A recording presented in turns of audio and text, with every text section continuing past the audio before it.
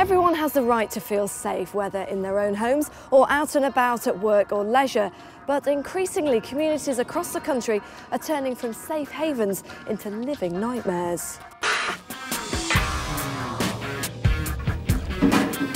Violence, criminal damage and threatening and abusive behaviour blight the lives of people all over the country.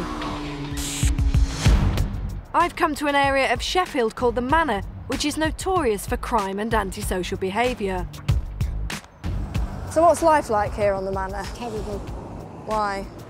There's always drug stealing, fighting, everything. I want to move me. Do you think some of the people that live around here are scared of what's going on? Yeah, especially older ones. I'm a lot scared. What kind of things happen? Fighting, drinking. Bit of bullying? Bullying.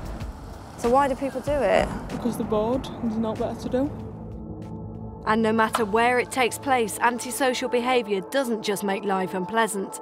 It can create an environment where people live in fear and it can literally ruin lives.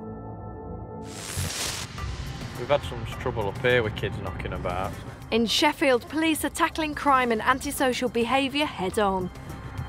Police constables Dean McLaughlin and Daniel Lumley are on patrol on the Manor estate. We've just gone past fire station, and one issue that we've been getting down there is the fire crew is getting attacked by these gangs of lads, where the fire crew attend either a real job or a hoax job or whatever, and they get there and they're getting pelted by gangs of lads with bricks and stuff, you know, that's a bit ridiculous, really. Unfortunately, this has been experienced by other fire crews around the country. This footage was filmed by Greater Manchester Fire Service as a gang hurls bricks at their fire engine's windscreen. You all right, lads? Keep noise down, all seriousness, lads, because you're all right. People will be ringing, won't they, about noise, yeah? Cheers.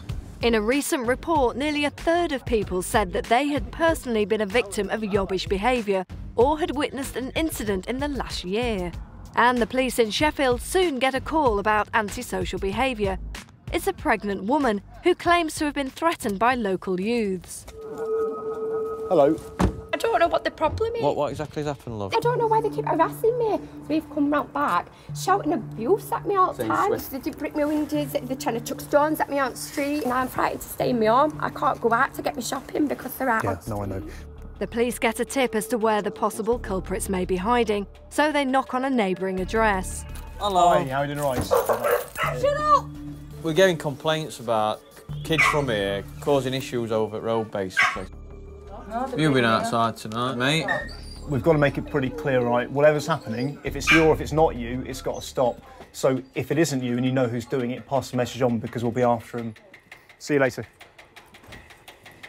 There's a fine line between what's perceived as a nuisance and antisocial behaviour, but by making a stand with your neighbours, local services and the police, you can fight back. Kate, we saw some very distressed people there. Clearly this has a huge impact, but what exactly counts as antisocial behaviour? I think this is a difficult question, really, because there is no hard and fast rule as to exactly what is classed as antisocial behaviour. I guess for me, the way to describe it is it's anything that affects you personally. So it can be something as simple as a dog barking continuously, maybe when the owners have gone out to work, all the way up to sort of targeted harassment. So any of those and anything in between, really. So anything that affects your quality of life? Yeah, exactly. And then what do you do about it? Well, you do something, and that is the main thing. Don't sit at home and think, oh no, I daren't speak out, you know, what's going to happen? Or don't necessarily go and confront the people yourselves. The best course of action to do is to contact your local community police. And you know what? The chances are someone else on your street is being affected by a similar thing. So actually, by speaking up, you might solve the problem for a lot of people. Great. Thanks very much, Kate. Thank you.